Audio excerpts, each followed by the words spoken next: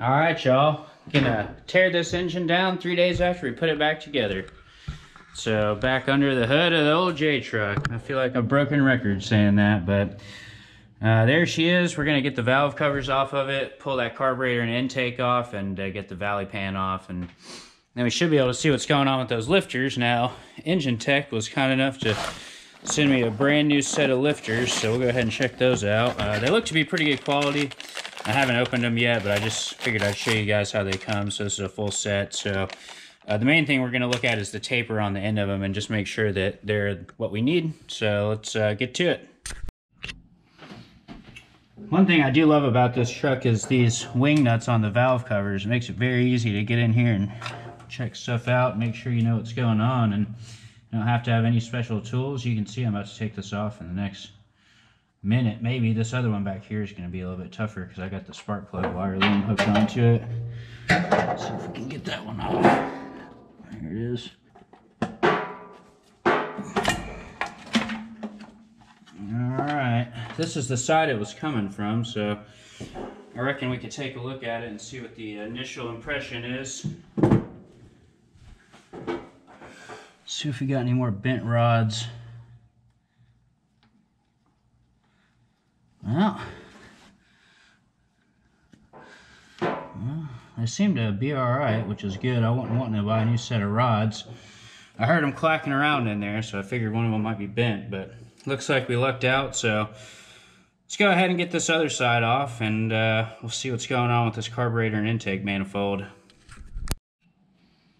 Alright, so I don't know how well y'all are going to be able to see this, but I was messing around here with the valve cover off. And if you guys wonder what that metallic drag noise is, this truck sits so high off the ground, I have to stand on this ramp thing to get a good reach in here. But anyways, I was poking around here with the rocker arm shaft, and typically if you have a collapsed lifter, it'll go down and it won't return. But all of these actually seem to be pretty solid. So let's take a look at that, see if I can get you guys in a little closer.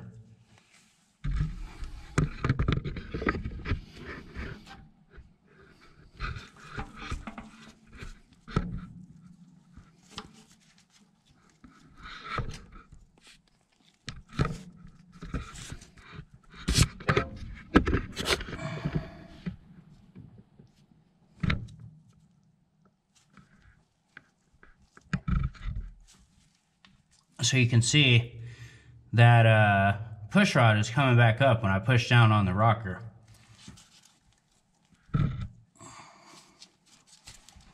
Now, some of them don't, which is probably the ones that are sitting on the camshaft right now.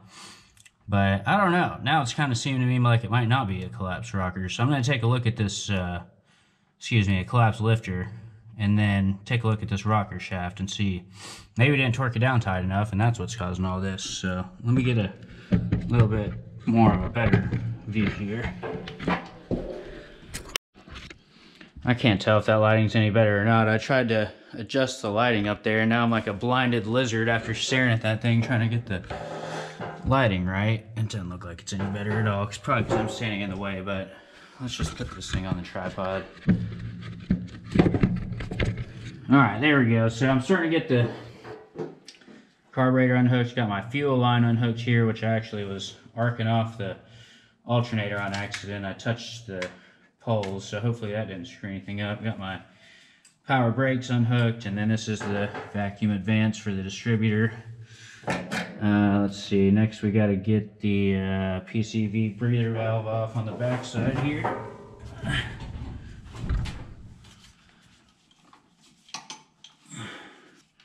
I've actually timed myself. I've done this so many times. The last time I did it and put the two-barrel intake manifold on, took it off, and put this 4-barrel on in an hour and a half. Alright, there's our PCV. We'll just get the electric choke unhooked. There's that.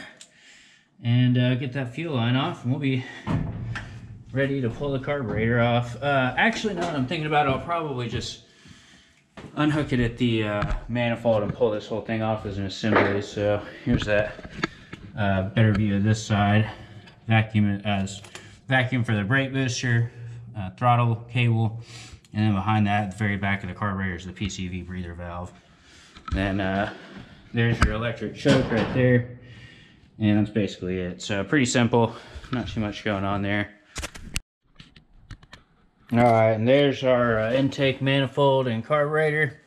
I should have put the camera up here and watched me taking it out, but it was, the thing probably weighs like 100 pounds. So I sat right there and then picked it up and kind of sat it right here on the top of the grill and then swung my leg out. It was pretty comical, but might have been embarrassing to put on the internet, who knows. So anyways, there's a down in the Valley Pan view.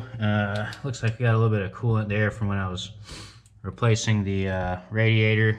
Had a leak back there, so clean that up and then go ahead and pop this Valley Pan off. So looks like it's just 2 bolts, and then got to unhook the crank PCV breather there. Not too bad. Well, it's a good thing it's so wet in here. Otherwise, these bolts might have gotten seized up, but the coolant actually kept them nice and loose. So these are a half inch, I think. Yeah, half inch bolt. So we'll just go in here, pop this guy off. Let's see what's going on underneath there. I should put my gloves back on so I don't make a huge mess. That was one of my Christmas presents, was these gloves, so pretty stoked to have those, keep the dirt out from under my fingernails and whatnot. Alright, so here's the first look down in the Valley Pan. Initial reactions are, I don't really know what I'm looking at. They look alright, I guess. Some of them are further down than others. I don't really know. Maybe you guys can tell me what you guys think about it, if you can even see that.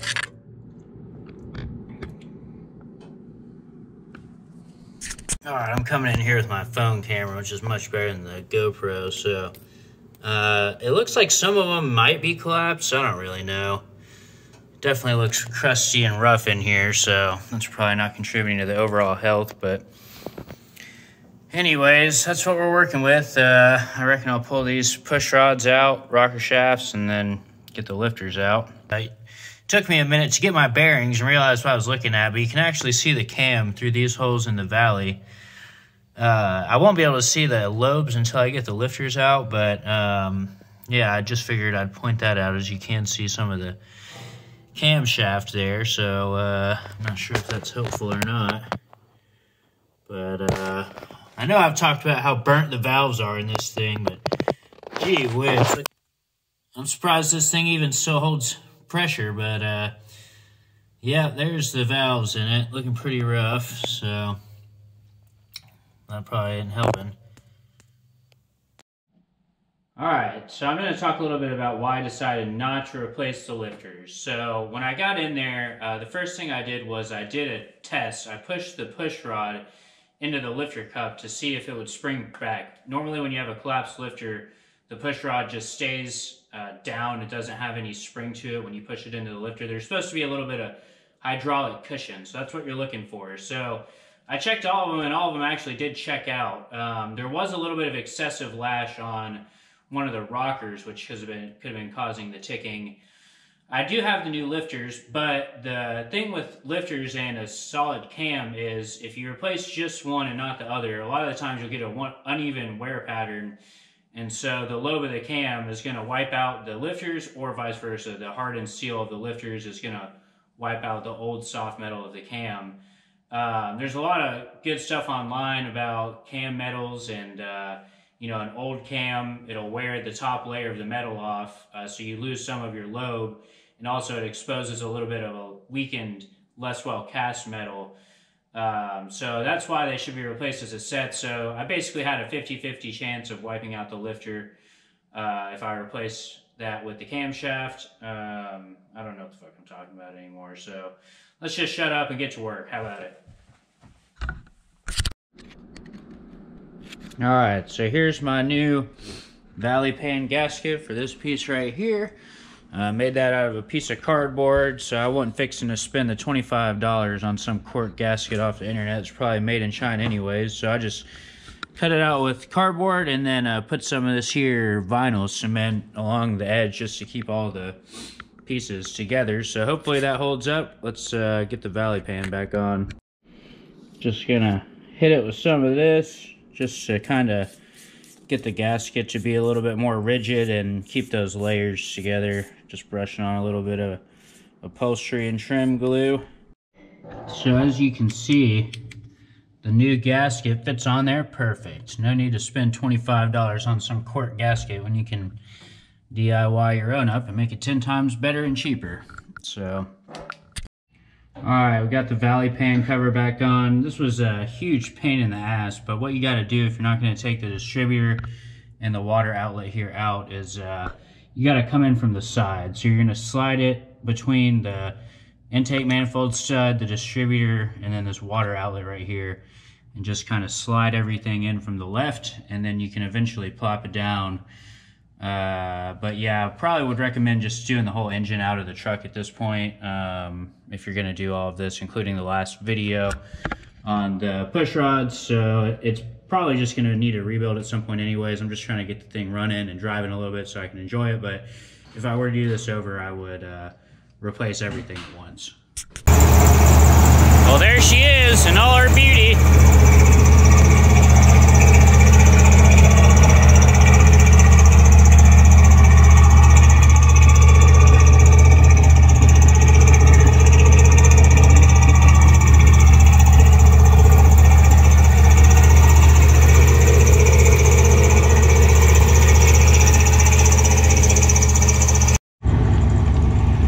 So here's an update video.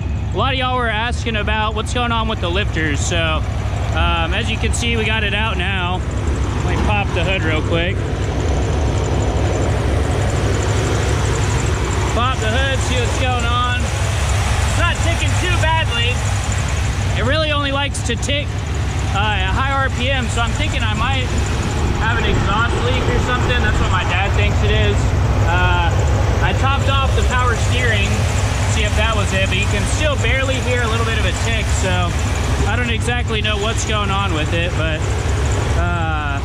that last clip, I had it timed about 10 degrees too fast, so I retarded the timing a little bit, and you can see it's running a lot smoother. Got a nice firm exhaust note. So I mean, I'm just gonna call this project done for now, basically until it gives me a reason to reinvestigate. I don't think I'll open it back up until I do a full rebuild. So just wanted to give a quick update there. Appreciate y'all watching, and hopefully this was a good educational resource for some of you guys. Let me know if you have any questions in the comments. Always happy to help where I can and help preserve full-size Jeeps and AMC heritage. So hope y'all have a good week ahead. Thanks for watching. See you again next time. So as you might be able to hear, the RPM tick gets noticeably louder at higher RPMs. So I'm not sure what that indicates. Like we checked the valves, the lifters, the push rods. It could be any sort of valve train noise. As we also mentioned, it might be an exhaust leak. So just wanted to let you guys get into the cab and hear it from inside while we're driving. Maybe you guys can help me identify the source of that noise, because I've checked everything I know to check.